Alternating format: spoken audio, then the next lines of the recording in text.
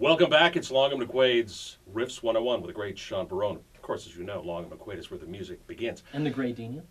And the what? And the great Dina. Thanks very much. So I asked Shaun a question about songwriting. And would he write a different song if he was in Saskatoon as opposed to Toronto? And that kind of spurred a little thought. Yeah, that's an insightful question. And we've been getting questions and requests. I should have said Vancouver, sorry. Or Vancouver, big city or small town, or in a vehicle or not. We forget how much our environment and the surroundings and the noises that we hear will make their way into the songs that we write and the records that we make. So we've been getting requests to talk about songwriting, and that was a perfect question to lead into that. You can hear in recordings from the early 20th century when North America was becoming very industrial, and there were things like trains going across the country would be the things that harmonica players would hear the whistle going, and they'd go, and that was to sound like a train whistle. That shuffle rhythm, that clickety-clack sound,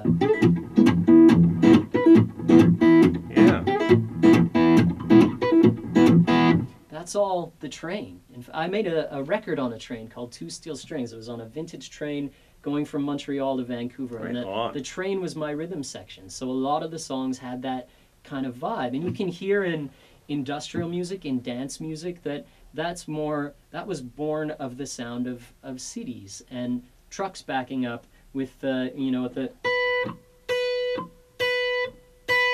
or the sound that a fax machine makes, or the sound that just modern life has. And I live downtown, so a lot of times I'll be working on a song, the windows will be open, and a truck will back up, and a car will go by, or a siren will go by, and the notes of that siren will hit the chords that I'm playing along with in a way that they kind of go. It's like when you're driving and your windshield wipers are on, and people are walking in time to them for a little while, and then it goes off, and then it's not the same anymore. But for a second, those sounds go along with what you're doing.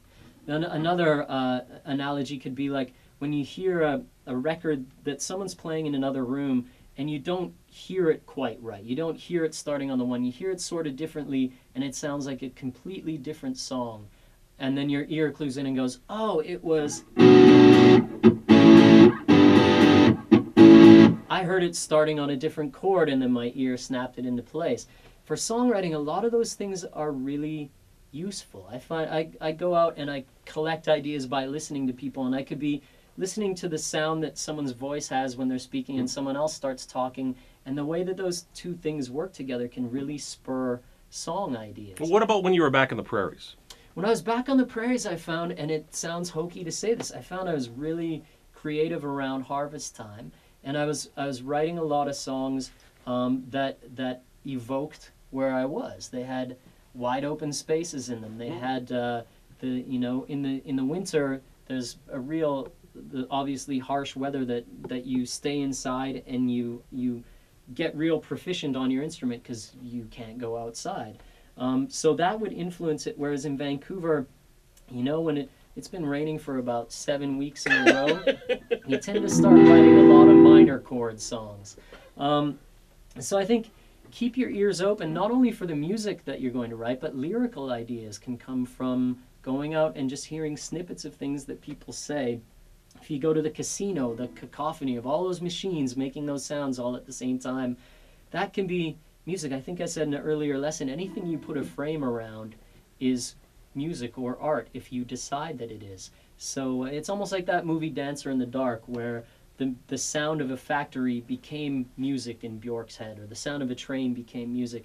The sounds that are around us can be very musical, and you can use them to write songs. Like I said, the train sounds, of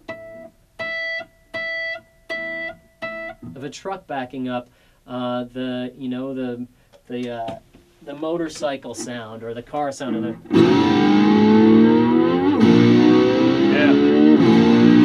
Those are all raw materials. Those are Lego pieces you can use and put them into your creativity. And if I haven't stressed it enough, if you know one chord, you can write a song. That's cool. The great Shaun Verreault with more great insightful knowledge. This has been Long McQuade's Riffs 101, Long McQuade, where the music begins. your new album, downloadable everywhere? Downloadable everywhere you can Not that go to new hear anymore, music. but the It's latest. yeah, the latest record is called No Bad Days, and there's a ton of slide playing on it. The iconic, the one and only Gordie Johnson is now our full-time bass player, and he produced it. Plays bass on it. We did it at Willie Nelson's studio, and every band says this. You take it with a grain of salt for what it's worth, but I think it's the best thing we've ever done. Right on. Shaun Verreault, Wide Mouth Mason. That's it for Riffs 101 for this time. We'll see you again.